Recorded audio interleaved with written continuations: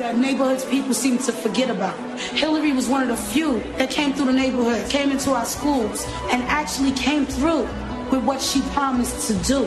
Hillary actually sat there and listened to each and every one of our stories. She showed respect, empathy. We seen the loving mother part of her. It wasn't about politics. A 30-minute meeting turned into 2 hours because she listened to us. Nobody else listened to us.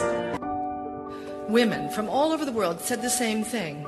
I'm alive because she came to my village, put her arm around me, and had a photograph taken together.